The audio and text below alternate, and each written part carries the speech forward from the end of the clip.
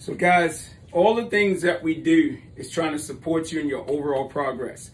We know it's hard right now, but I don't like to promote what I went through and the places I had to go to because of the choices I made in my life. But remember, I was locked down in a prison cell and I wanted to be good so bad. I wanted out. I was so apologetic. I mean, I never ever wished that on anyone, but because of the choices I made, I was in a place locked down, told when to get up, when to go to sleep, what to do. And I couldn't think about tomorrow. I couldn't think about yesterday. I couldn't think about nothing. The only thing I could think about is just trying to make it through that second of the day, because it could have cost me my life. I'm not trying to frighten anyone, but that was it. That's all I had. You know, and I never want to wish that on anyone, but I had to, and I was claustrophobic, you know, so that means I could not, really deal with close-in situations. I would panic, you know, because as a little kid, my head had got caught up under a bathtub. In the old days, they had them real thick bathtubs. So you squeeze your head up in there as a kid. They weren't concerned about safety back then. It was just building, boom. And my parents, got me out, and it just haunted me for all my life. So when I got locked up and I was in that prison cell, when I prayed to God and asked God to forgive me, to please give me another chance, I had to work through everything. Nobody there helped me. You're talking about fearful times. Now, that was fearful because you've seen people losing their lives. You heard about all these horror stories about what happened to people when they go to prison. And I was in a maximum security prison.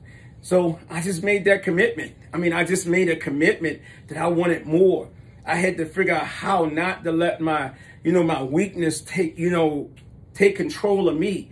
So I began to get up and I began to work out. I began to find a way to practice my punches in air like you guys are doing now. Practice my calisthenics. Nobody was there to coach me. Nobody was there to help me. And remember, guys, I was coming back from some bad, devastating things that was in my body. I was homeless. Everything was against me.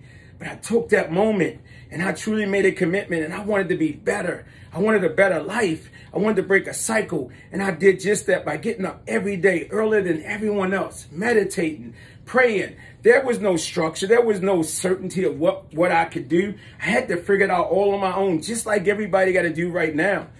But I got in there and I committed myself. I did those punches, those kicks. I practiced my katas. I create things.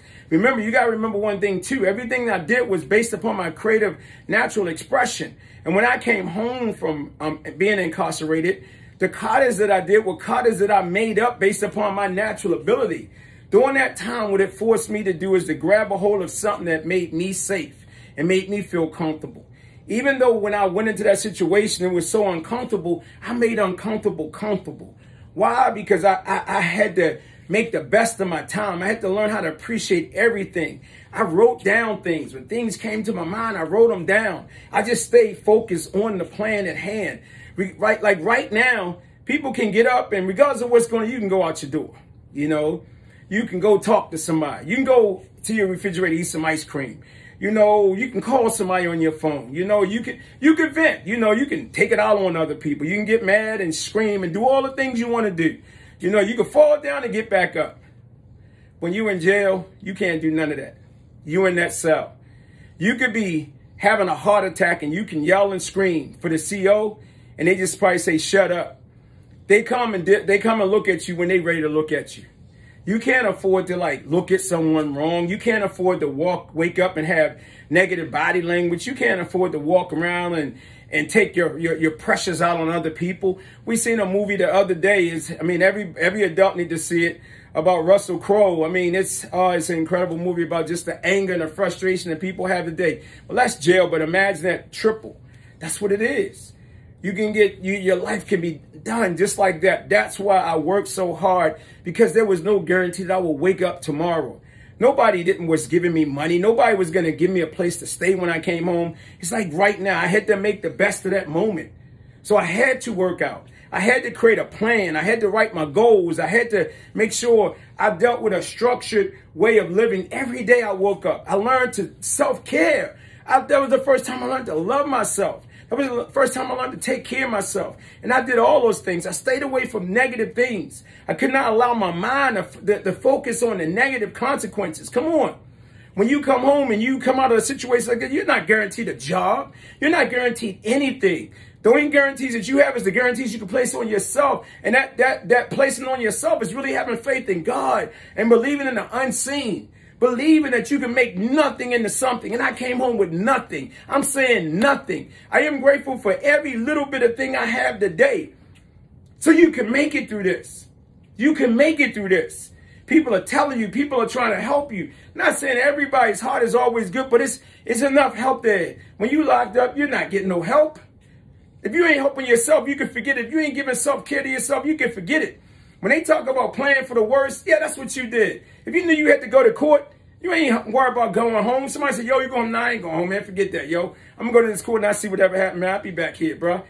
You know what I'm saying? If it happened, it happened. You could not get caught up into what you thought was going to happen or what somebody said they was going to do for you. It didn't happen. Many people think they can relate and they try to talk to me like, yeah, I feel you. No, because I didn't feel me. I didn't understand it. I had to make myself get up and surrender every day to win.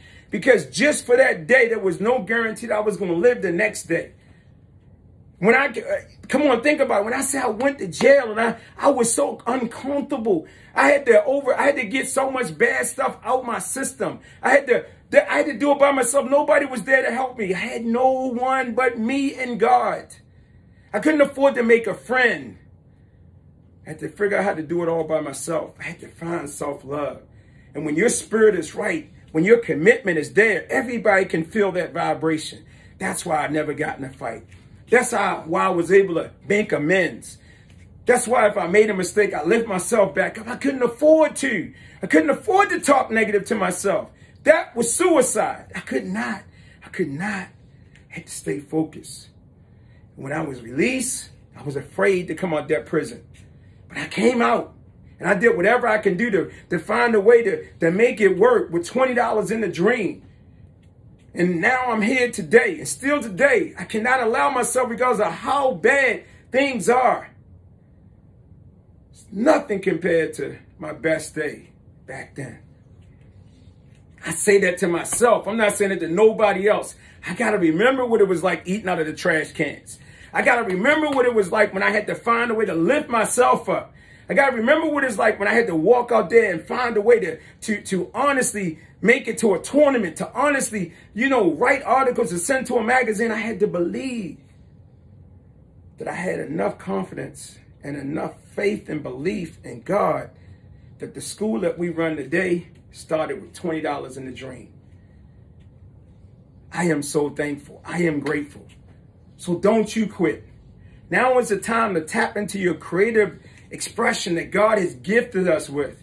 Trust the faith. Trust yourself. Have trust in God. Knowing that God only puts on you what you can bear. I'm not preaching religion. I'm just telling the truth. After 33 years, I've been able to do that. As a kid, I realized that this is what I always did as a kid, to express myself. So right now, take your time. Give it your best, man. No one knows what to do. Nobody can guarantee what's going to happen. Everybody's trying to stumble to figure out what's going on. Guess what? That's how it is in prison. When you get locked up, ain't no guarantees. It's a whole nother world. Nobody wants to go there. That's the last thing I would hope on anyone.